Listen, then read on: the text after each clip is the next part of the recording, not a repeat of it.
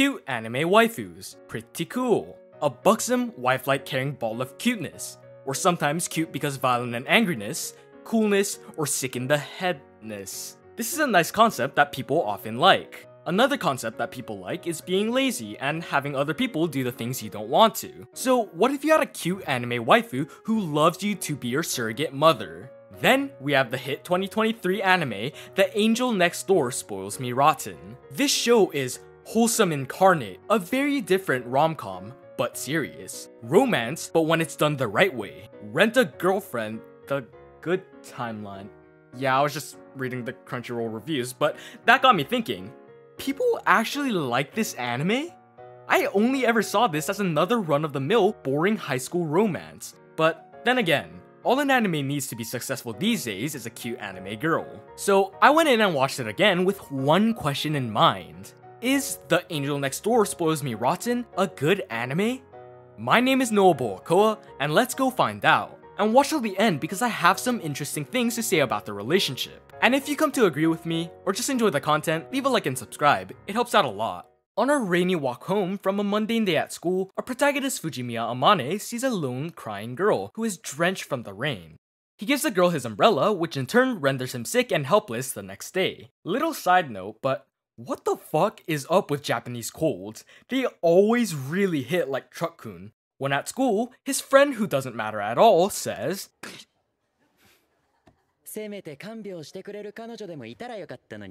"Oh, don't you worry, buddy, you'll do just fine." Because he finds the same girl from the day before at his front door. The girl, Mahiru Shina, is a perfect human being. She is an angel. That's what everyone at school calls Mahiru Shina. She's attractive and graceful, gets excellent grades, and her test scores are top of the class, and she's even good at sports. But she's still humble and modest. She's that kind of angel. Of course she's popular. I'm sure most of the guys in class want to date her. But that's a world I'm not— Oh, the quote's supposed to end there. Yes, everything I just said is a direct quote from the show used to describe her. And making a character flawless like that is ironically a huge flaw. These characters are supposed to be human, but by making her seem like this divine being, that is taken away. The show tries to acknowledge this as a problem by making that a critical flaw of hers. She is just too perfect and she doesn't like when she is called an angel. At least they acknowledge it, but they don't really go into it. They say that she doesn't like being called an angel, and she falls in love with Amane because he didn't call her an angel. But they still treat her like an angel even after that. Also, I refuse to believe that real people would do what everyone seems to do in this show. Who the fuck does that and calls people an angel when referring to someone?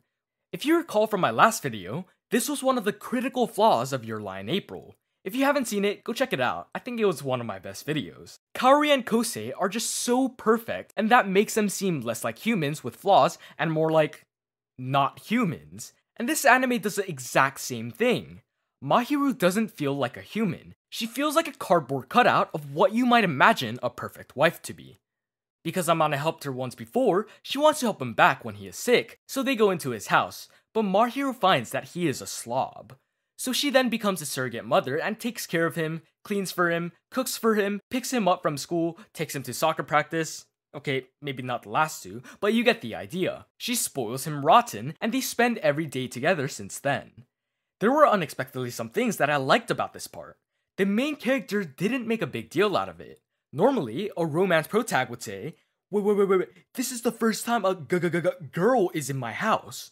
But here, they are very nonchalant about it, and I really like that. It would have been made even better if Mahiru didn't freak out when he took off his shirt to take his temperature, but I'll let it slide if it's just a one-time thing.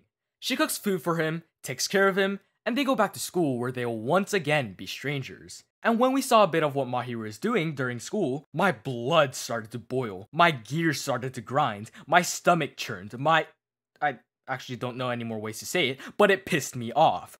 Mahiru is explaining some schoolwork to some girls, and take a look at how it's done.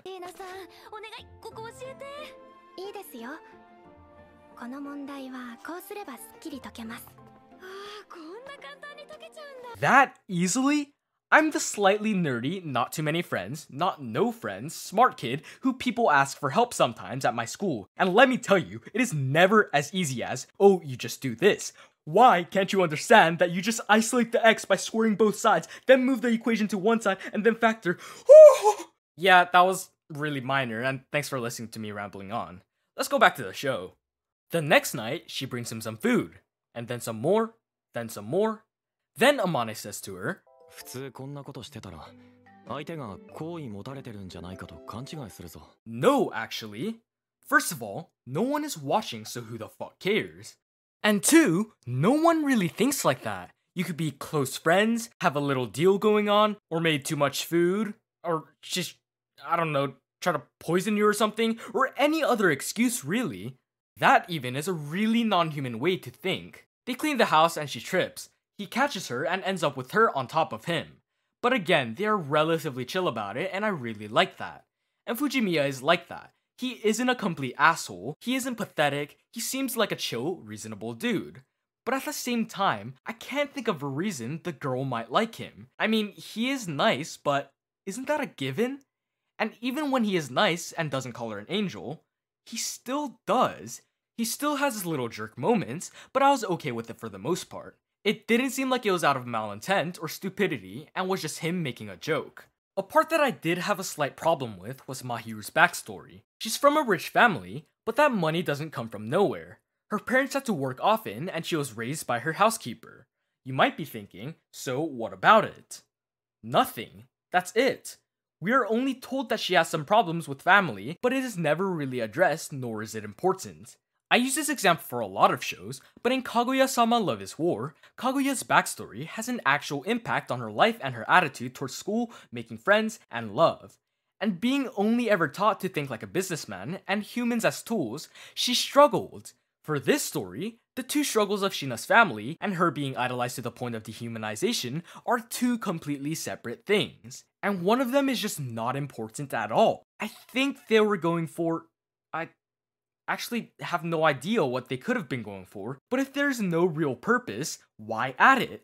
They could use that extra time to build other characters or the actual cute stuff they do. The cute stuff they did was really hard to sit through. The same way it might be hard to sit through hearing your mom talk about you about your first love when you were a little kid. Because the shit they do is very childish. It is cute sometimes, and I honestly think that they do a good job at portraying what an elementary relationship might look like, but obviously they aren't children, so it comes more off as pure discomfort. I wouldn't be surprised if their confession was, hey, I like you. I like you. Will you be my girlfriend? Another interpretation for me was even more uncomfortable. They sometimes do things that make Shina seem like his Imoto, and that's... let's just say, as someone with a little sister, that stuff always makes me uneasy. And there's one final one. She's actually his mother. Besides the stuff I already mentioned, she acts motherly. She normally has a motherly conduct, and she gives him rewards for doing good on tests, with that reward being to lay on his lap to clean his ears. All of that sounds like a mommy. No, you know what I meant. No, but seriously, that is all shit my mom does for me. She does the housework, she tells me how crazy I am at school when I do good, she cleans out my ears. That is all things a mother should do, not a random angel next door. And you know how I said earlier that they are pretty nonchalant about things and don't make a big fuss because she is a girl? Yeah, all that goes out the window as the show moves on. When she tries to clean his ears because he asked for it, he hesitates, and reasonably she is questioning him about why he requested it then. Then he says the most unnatural thing I have ever heard. I honestly don't think I've ever heard that phrase used by a real human being. Then, she pats his head and calls him obedient like a pet as he falls asleep. And speaking of childish, when he falls asleep on her lap, she does too. And when he tries to wake her up, she doesn't, so he has to carry her back to her house. Then he says that he will now leave, and her response was, yeah, that means no, but in a very childish way. A more accurate translation would be, I know no wanna. So he leaves a teddy bear next to her and pats her on the head. I have a similar personal anecdote. I fell asleep in a car when I was 4, and my dad carried me back into the house. Anyone else? And speaking of Amane acting like Mahiru's father, she also asks him to pat his head from time to time. What? their relationship is somehow similar to every part of a family. Amane is Shina's dad, son, brother, husband, and dog, while Shina is his mom, daughter, sister, and wife. Because of all the will they won't they bullshit, I wanted to say just kith.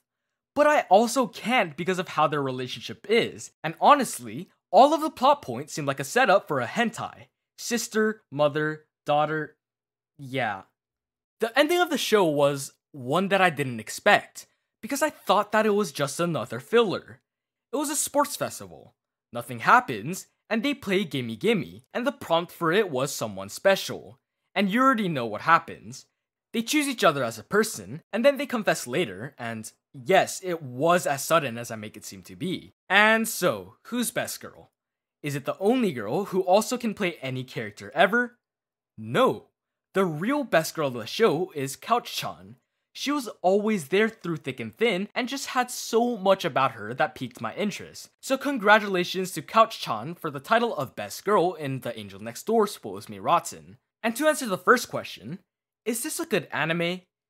I think that it has decent characters and ideas, but it is in the wrong genre.